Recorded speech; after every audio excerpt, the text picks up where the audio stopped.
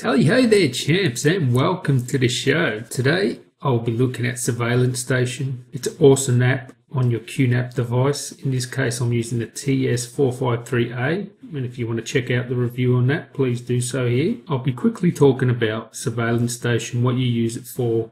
I'll be showing you how to connect your network camera up to it. So let's crack on and get into it. First things first, you'll want to log into QTS, and then you want to download Surveillance Station. Now, if Surveillance Station is not on your NAS, it probably won't be on your NAS. You'll have to download and install it. To do that, you just go up here on the left and you just want to go down to App Center. So you click on App Center, then proceed to download Surveillance Station. Now, I've already installed it. Once you install it, it should give you a desktop icon. I'll just show you right here. Here's the desktop icon. And we'll just launch it. You will go through a wizard to set up your Surveillance Station, set up your account. Then once you have, you obviously log in with the details that you set the account up with. So I'll just log in here.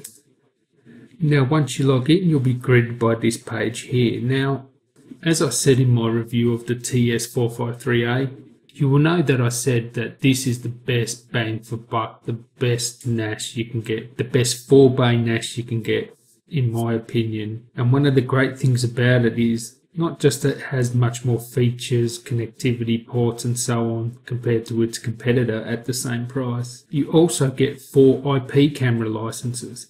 So as you can see here, we have 4 channels there. Now you can add them. You can add more licenses if you want. I'll just say that if you're going to be using your NAS just for surveillance, I recommend WD Red hard drives for pretty much every NAS. But if you're going to be using your NAS just as a surveillance station, you might want to get WD Purples or any other NAS surveillance hard drive. Now WD Reds will do the job, no problems. I reckon they're the best bang for buck you can get. But the difference between, say, WD Purple or surveillance hard drives is they're meant to be written to and deleted many more times than what a normal NAS hard drive would. When you record footage, if you're continuously recording, or even if you just set it up for motion detection, you're not going to keep all that footage. You'll keep it typically for maybe a month, and then you'll delete and write over it. The only time you really want to look at this footage is if something's happened to your house or something's happened. You want to be able to look at this footage if your house gets burgled or something strange happens and you want to look at a video, but you're not going to keep those recordings on your NAS there forever because there's no point. So make sure you at least get WD Reds or get WD Purples or surveillance hard drives if you're using it just for surveillance. If you're using your NAS just for surveillance. Now, if you're using it for backing up and surveillance, you're probably better off still sticking with the WD Reds. So this is what you're presented with, and what we want to do here is obviously add a camera. So camera configuration, let's go plus. Now check out my review on the NDMax network camera. This is the network camera I'm using for this, and I've already set that up, and now I want to add it to my NAS. So search for cameras automatically, yes. And it will search, and it will find my cameras. So there we have it. There are my 2 network cameras. As I said, they're the NDMax IC7113W. Now I'll just select and add one. We'll just add that one. There, go OK. You'll need to know the password. You'll need to know your login for that camera. And we know the login.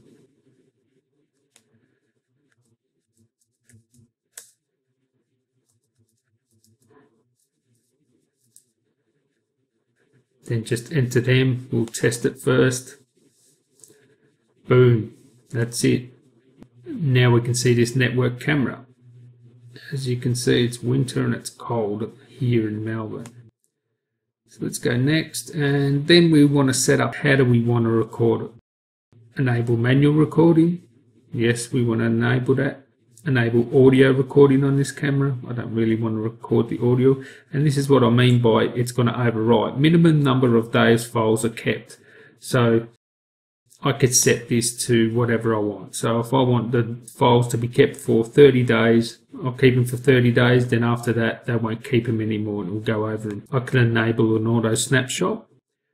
But for the sake of this, 720p is fine. 15 frames per second is fine, because really, just remember, the higher quality settings you use, the more space you're going to need on your NAS. So I'll just leave it 15 frames per second. That's fine. I'll just leave it by the default. And 1 megabit per second. Go to next. Now I can enable the scheduling so that the camera comes on at certain times. I don't want to enable that, because I want to just set up the camera to record to my NAS when there's motion. I do not want to continuously record, but if you want to continuously record or set a schedule, do so. Let's go to next. And there you have it. There we have the camera here. You can add 4 with the TS453A. You can add 4 because you have a license for 4 cameras. And you can also add licenses. Now, depending on which model QNAP you have is how many licenses you have. Typically with the low end, you might get 1 or 2 licenses. This is why the TS453A is such a good NAS. Is the features you get, it's just phenomenal. So just go on the camera overview, and what we'll see is it's not recording, it's on idle, and that's typically how I want it. I'll just go to monitor. Now when you go to monitor, it's going to tell you to install an app so you can monitor your cameras. Now once you've downloaded and installed that app, just run it, and it's called QVR client. So download, install, run that app, and then it's going to ask you for these details here, and we'll just go to camera configuration. We've got the IP address there. What you want to do is just pump in the IP address of your camera and then the account details into it. I've only got one camera connected here at the moment, but essentially you can look at all your cameras. And if you had this many cameras, and if you had 9 cameras, you would see all 9 of them. But I only have 4 licenses with this NAS at the moment, and I've only got 1 camera connected. This front house one was another one. I can remove that. It's not there anymore. I will be putting that on another time. And if your camera's not here, you just add it in by right clicking on the camera here and going to add camera. Don't you love how apps do not scale for 4K screens in 2016? Come on QNAP, fix your app. And there you have it.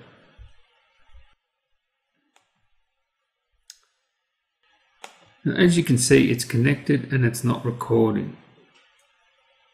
So we'll just go through some of the settings here. So you have your camera configuration. That's where you set up your camera. We've already done that. Event management. And this is where you would set up your events, as in motion detection and stuff like that. Now you can have it send it to your email or STP server. Send the alerts there.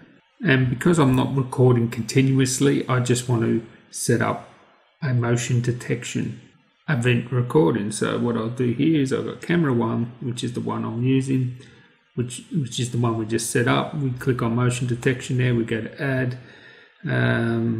So channel 1, select one or more channels to start recording when an event is triggered. Yes, we'll record that. Execute action for 30 seconds. Yep, no worries. We'll just apply that. And that should start recording every time we have some motion detected on my camera. Now, depending on the camera, you may have to allow it to be able to record it remotely to your NAS. So you might have to configure something on your camera side, but that's how you do it on Surveillance Station. So view management, it's so that's where you would select where the camera is viewing. We'll just go to system settings, advanced settings here, recording length. So maximum recording length of each file is 5 minutes. Set up all this to your desired settings, and you can select here where you want it to record. And you can also set up here when you want to overwrite your old recordings. Privilege settings, that's obviously just who can access it, and then your playback paths You can also set up your playback path to where you want also. You have your surveillance logs here, and this will tell you what's going on with your camera. Push services. Push services is obviously where you manage your push services. And here we have licenses, and this is where you would add licenses. We get the 4 on the TS453A, and if you want to buy more licenses, you buy them, and then you can buy them off QNAP, and then you just add the licenses here. And ping test is a ping test, and just testing your cameras. You can ping your cameras there and test it out. So that's the basic setup of your surveillance station. I think you'll find that it's a great tool.